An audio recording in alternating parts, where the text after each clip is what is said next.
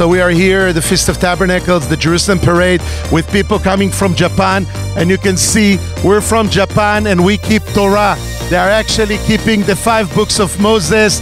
And this is so beautiful to see them with the lovely kimonos. We love you, Japan. Welcome to Israel. You are from the Makoya? Nippon. That's right. Well done. Beautiful. You know the House of Destiny? Oh, yeah. You follow us? Oh, yes, really? yes. So what is my name? You remember? I am Dubi. Yes. That's right. And you used to follow Kim Clement? Really? Yes. All the way from Japan? Yes. What is your name? Oh, my name, Mom Chinese. Oh, so beautiful. Yeah. But you follow Kim Clement and the House of Destiny? Yes. This is amazing. Look at this beautiful lady. Do you understand the influence that the House of Destiny and the Israel Partnership has over this world? This is a lady all the way, I thought from Japan, but she was actually from China. Just was so restricted in China to go and follow and be Christian, and yet they were just meeting in secret places, reading the Torah, reading the Bible. It's just incredible. And the lady now in the open, she was admitting she knows the House of Destiny. She's a follower of Kim Clement. This is unbelievable to see the love and support that people has and the reach that we have so far away. She noticed the logo and she noticed the fact that we are from the House of Destiny, and that's just incredible. You see people coming from South Africa, it's so pretty, and people coming from Denmark, people coming from China, people coming from all over the world. This is just beautiful, beautiful demonstration of love and support to the land of Israel and the people of Israel. Thousands and thousands and dozens of thousands of people on their walk all the way down to the Western Wall, to the Wailing Wall. She's blowing the shofar right now. Welcome, welcome to Israel. Chag Sameach. Norway, you see? Very, very good. That's right. All over the whole world. Amen. Thank you so much, Yes. sir. And Israel loves you back. Yes. Where in Norway are you from? We Oslo. Oslo, beautiful city. Yes, we From love Oslo. Thank you. because we love Israel. We have been here 60 years. Wow, thank you so much. Hallelujah, sir. This is what we mean when we say there is a big shifting in the heavens towards the land of Israel, the people of Israel, the chosen land of Israel. As people come here, they get the habitation of knowing the way to go to the mountain of the Lord, to make it a house of prayer for all the nations of the world. And this is getting ready for this time when Messiah will come and all of us will make it to rapture, be dancing and worshiping and having a great time in Jerusalem forever.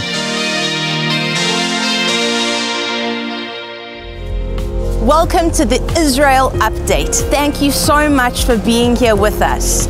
Today is going to be all about covenants, and I know that this is going to be incredible for all of us. Let's go.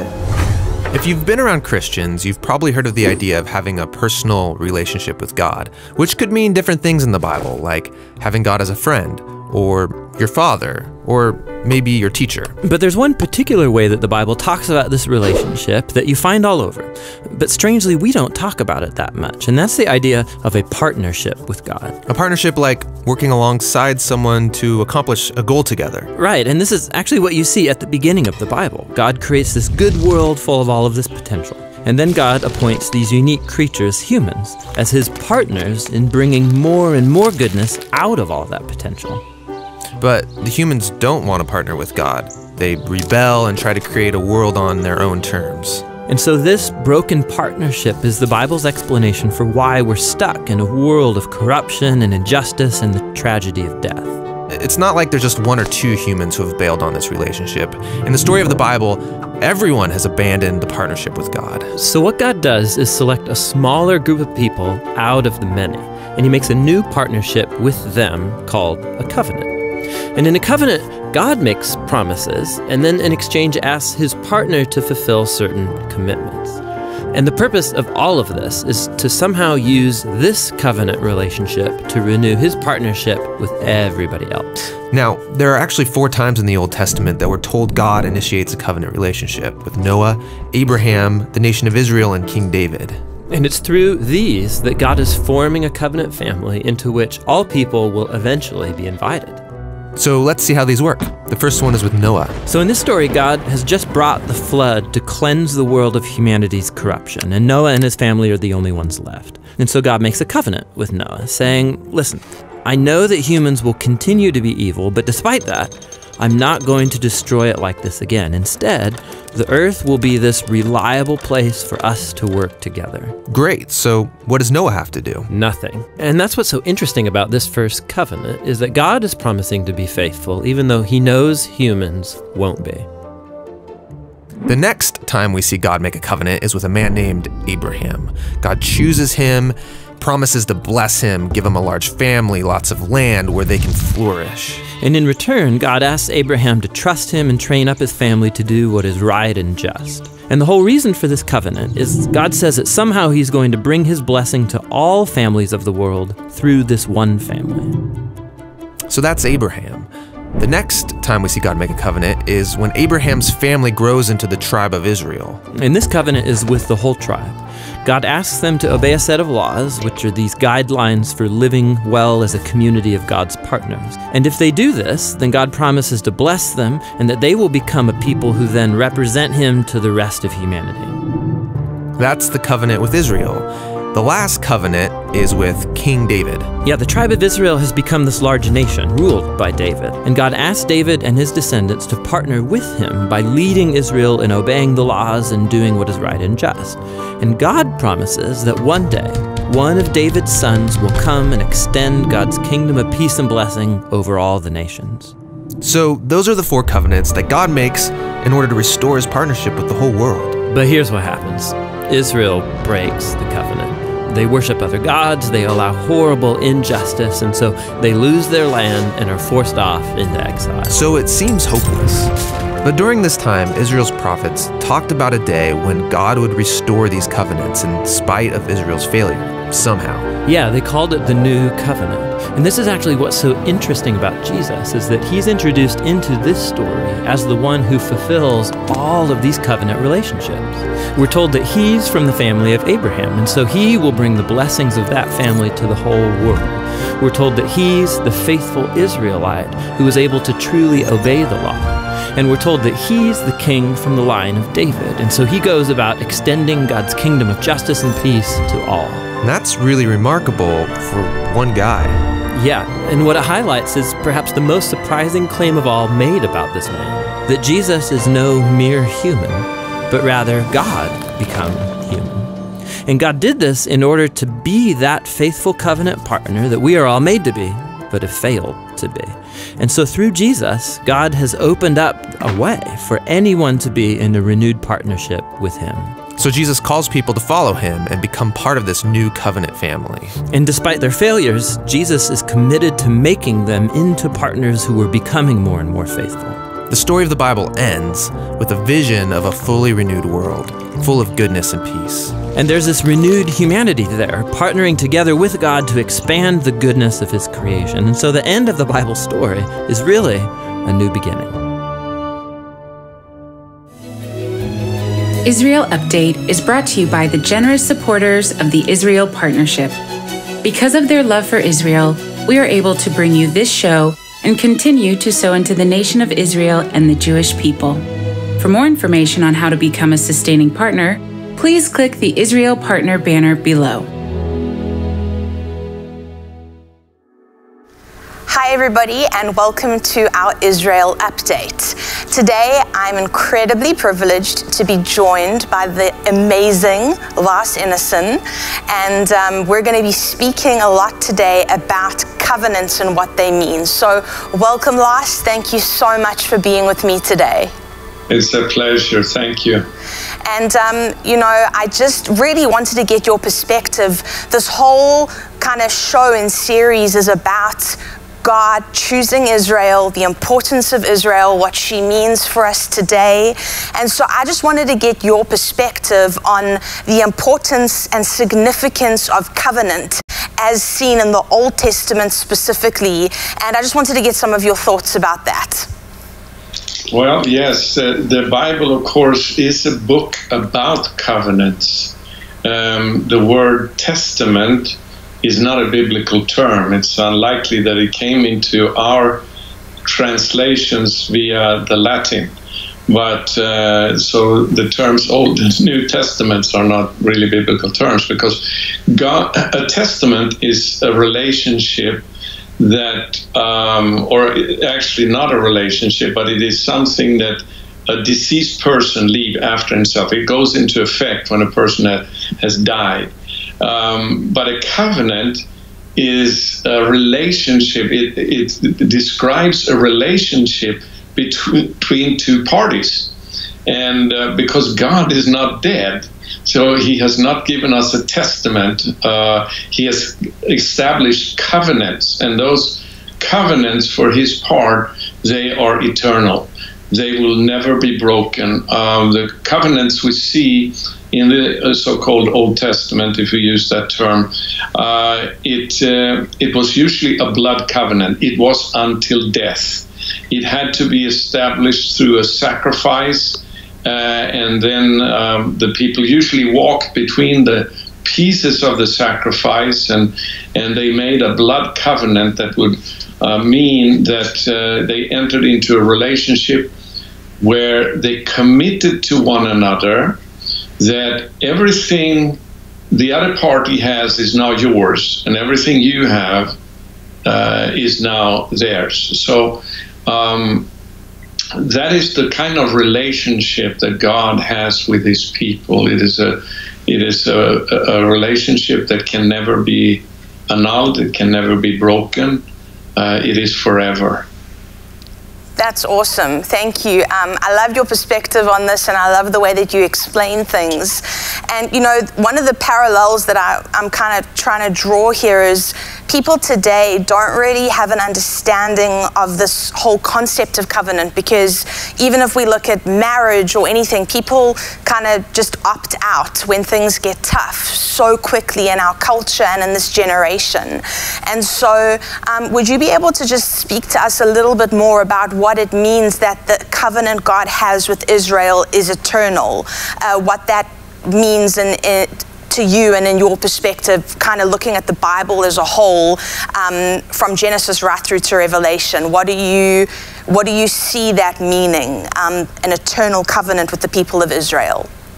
Yeah, well, we know first of all that God, there are different covenants in the Bible. The covenant we see first is the covenant with Noah.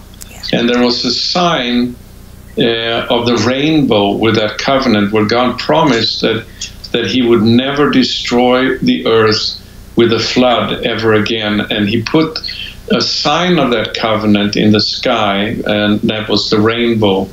So that is a covenant that will last as long as heaven and earth stands. Then we have the next covenant described, and that's the covenant that God made with Abraham. And it's a covenant that he established by an oath. He swore by himself. He could not swear by any higher, that he would keep his covenant with Abraham forever and never break it.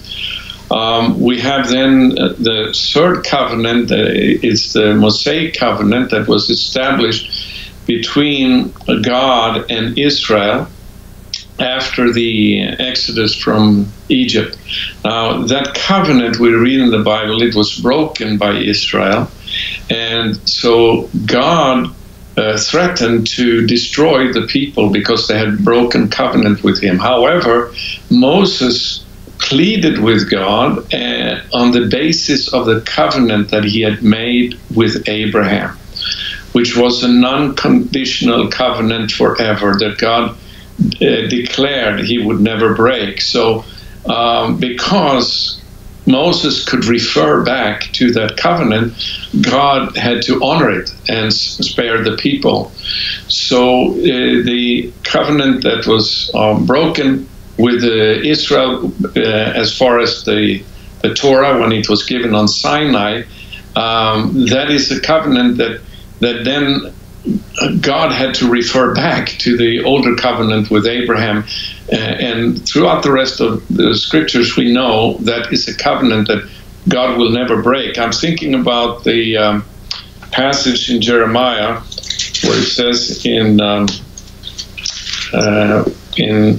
chapter 31, it says from verse 35, I'm reading from the New International Version here. It's usually not a version I use in my teaching, but it's what I will use here now. It says, this is what the Lord says, he who appoints the sun to shine by day, who decrees the moon and stars to shine by night, who stirs up the sea so that its waves roar, the Lord Almighty is his name. Only if these decrees vanish from my sight, declares the Lord, will the descendants of Israel ever cease to be a nation before me. This is what the Lord says, only if the heavens above can be measured and the foundations of the earth below be searched out, will I reject the descendants of Israel because of all they have done, declares the Lord. So that is very powerful. Now, we can also go to another passage that is very, very strong in Psalm 105. It's actually a passage that the Jewish people quote every morning in their prayers. It says from verse 5 in Psalm 105, remember the wonders he has done, his miracles and the judgments he pronounced. O descendants of Abraham, his servant, O sons of Jacob, his chosen ones. He is the Lord our God, his judgments are in all the earth. He remembers his covenant forever, the word he commanded for 1,000 generations, the covenant he made with Abraham, the oath he swore to Isaac. He confirmed it to Jacob as a decree, to Israel as an everlasting covenant. To you I will give the land of Canaan as the portion you will inherit. So here we see that in the covenant God made with Israel, he committed himself to allot the land of Canaan forever to the descendants of Abraham, Isaac, and Jacob. So that is a very powerful passage of Scripture that shows that God is a covenant-keeping God. He will never break his covenant. Some people, many Christians, I would say, they think that, just because there is a new covenant, it means that the old covenant is no longer valid, or that it has done away with the old covenant. But God will never do away with any covenant, but he can renew covenants. And that's what he did in the new covenant. It's the word in the Greek can also, and I think it should rather be translated, the renewed covenant, because that's what the Greek word also means. It can be translated new covenant or renewed covenant. Because Israel broke the first covenant when they came out of Egypt, God said, I will make a new covenant. And that new covenant is made also with Israel and the Jewish people. The wonderful thing about the new covenant is that we, who are not natural descendants of Abraham, we're not physically Jewish or Israelis, we have a part in this new covenant that he made with Israel. So that is something that is also described in Jeremiah 31 earlier in the chapter where we read, but also quoted in Hebrews chapter 8, the renewed covenant that God has made with Israel. He's not made, in fact, this is very important also to understand, God has never, there's nothing in the Bible that says that God has made a new covenant with the church. All the covenants that we see in the Bible, except the one that he made with Noah before Abraham, all the other covenants, they are established between God and Israel. So maybe we need to read that from the New Testament to make sure everybody can follow along here. From Hebrews chapter 8, it says from verse 7, for if there had been nothing wrong with that first covenant, no place would have been sought for another. Verse 8, but God found fault with the people and said, The time is coming, declares the Lord, when I will make a new covenant. And here we have it described now, the new covenant, what it is, with the house of Israel and with the house of Judah. It will not be like the covenant I made with their forefathers when I took them by the hand to lead them out of Egypt. I can stop there. So we see that this new covenant that is described, actually it is established already in the Old Testament, and it's quoted here in the New Testament. It is a renewed covenant between God and the people of Israel.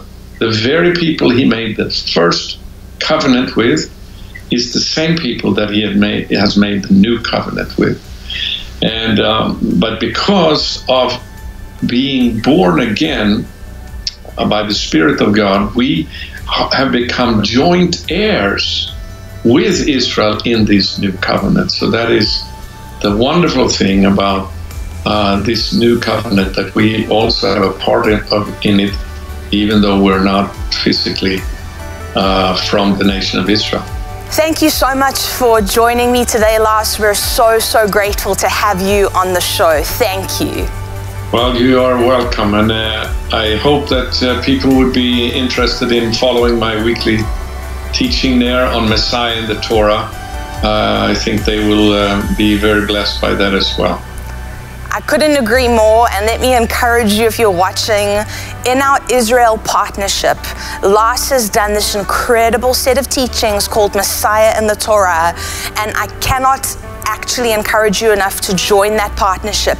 It's a way to sow into Israel and bless Israel directly. It's $18 a month. It's the number of life of Chai. And we don't only have Lars's amazing teachings, Messiah and the Torah, but there's so many updates that come from Dubi, from around Israel, and there's a whole bunch of other content. So let me encourage you, go and check it out and join our Israel partnership. You will not be disappointed with the amazing content that we have in there.